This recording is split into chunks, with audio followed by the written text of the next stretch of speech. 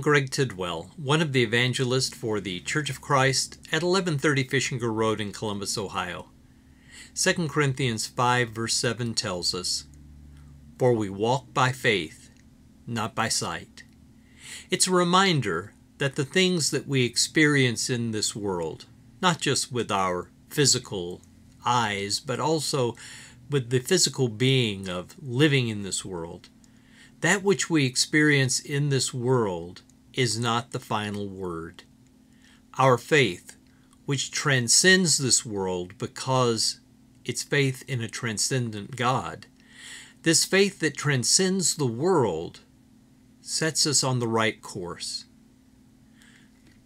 Our eyes deceive us. As a child, I enjoyed looking at optical illusions, the tricks that make your eyes see things that really aren't there. But this is part of our daily life. We need to look by faith beyond this world and to follow the way of God. In doing this, we will be blessed day by day. Our congregation has resumed services.